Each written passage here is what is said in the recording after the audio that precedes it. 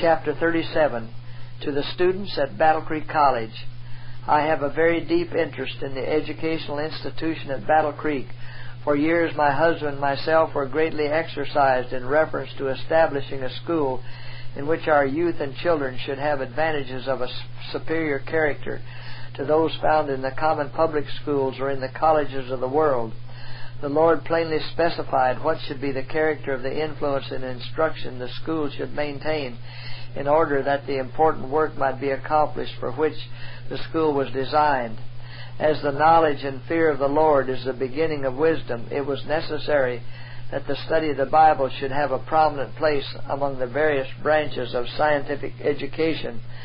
The standard of the school was to be of high order, and the principles of vital godliness were ever to be kept before the students as the most essential feature of education. And this is life eternal, that they might know Thee, the only true God, and Jesus Christ, whom Thou hast sent. The youth were to be instructed in regard to the times in which we live, and to be made to understand that which will come to pass before the closing up of the world's history.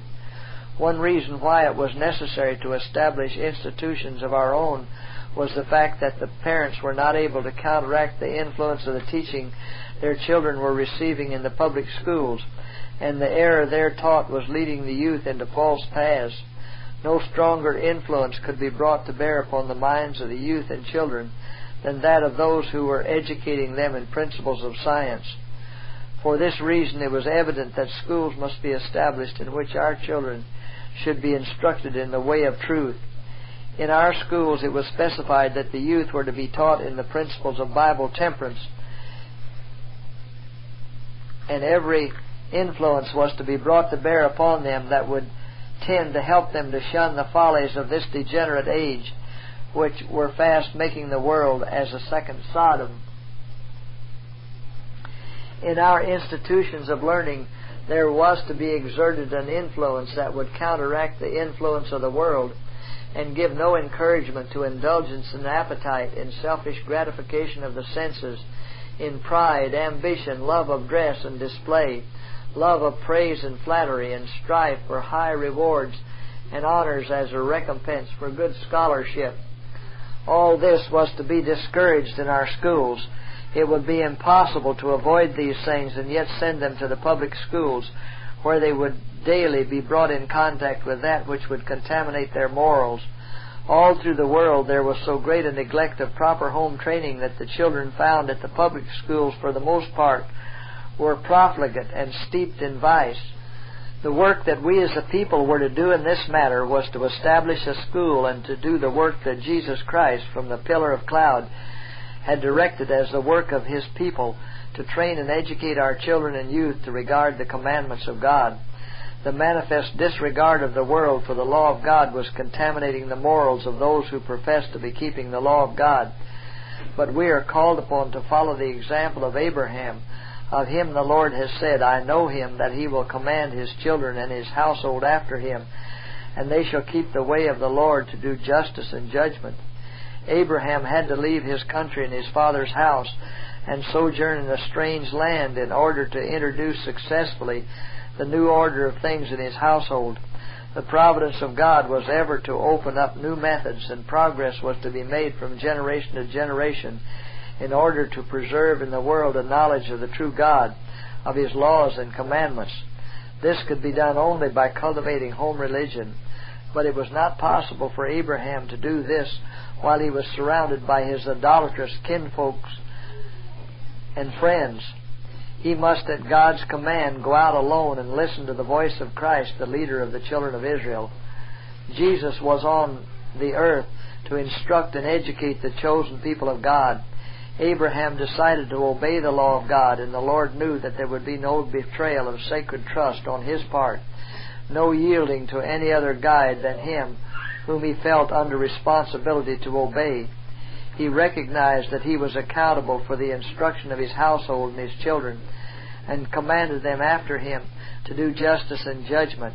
In teaching them the laws of God, he taught them that the Lord is our judge, our lawgiver and king, and that parents and children were to be ruled by Him, that on the part of parents there was to be no oppression, and on the part of children no unfilial disobedience.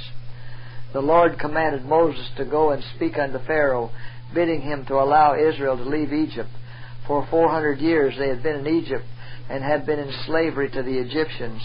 They had been corrupted by idolatry, and the time came when God called them forth from Egypt in order that they might obey His laws and keep His Sabbath, which He had instituted in Eden. He spoke the 10 Commandments to them in awful grandeur from Mount Sinai, that they might understand the sacred and enduring character of the law and build up the foundation of many generations by teaching their children the binding claims of God's holy precepts. This is the work that we are called upon to do. From the pulpits of the popular churches it is proclaimed that the first day of the week is the Sabbath of the Lord. But God has given us light, showing us that the 4th precept of the Decalogue is as verily binding as are the other 9 moral precepts. It is our work to make plain to our children that the first day of the week is not the true Sabbath, and that its observance after light has come to us as to what is the true Sabbath is idolatry, and in plain contradiction to the law of God.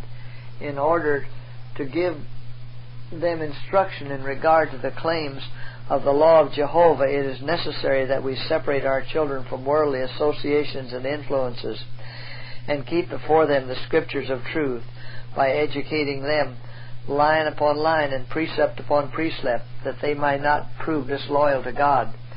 The Protestants have accepted the spurious Sabbath, the child of the papacy, and have exalted above God's holy sanctified day. And our institutions of learning have been established for the express purpose of counteracting the influence of those who do not follow the Word of God.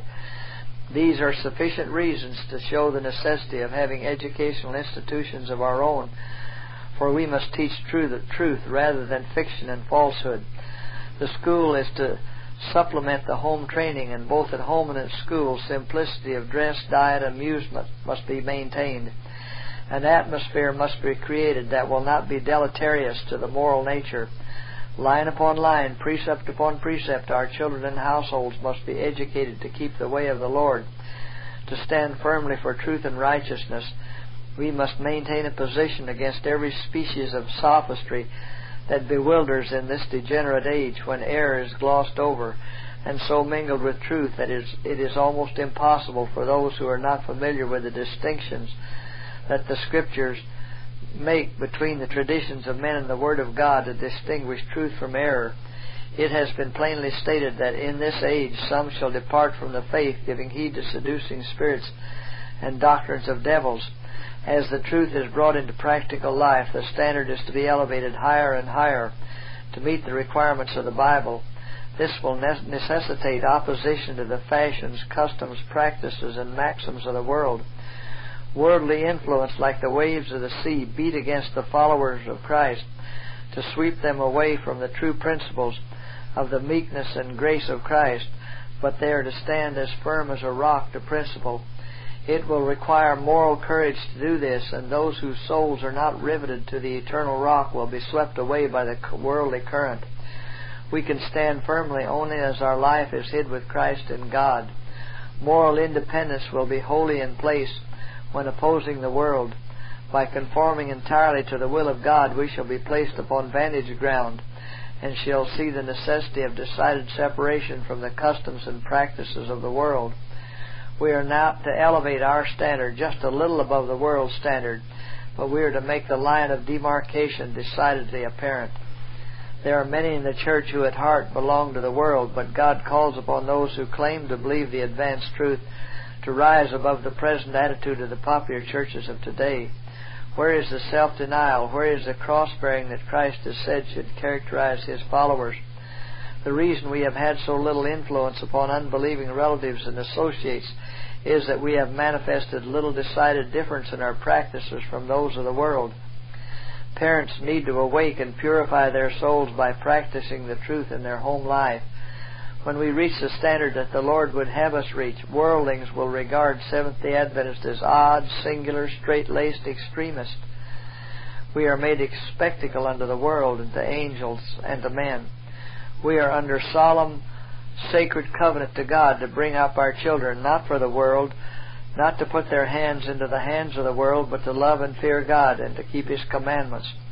We are to instruct them to work intelligently in Christ's lines, to present a noble, elevated Christian character to those with whom they associate.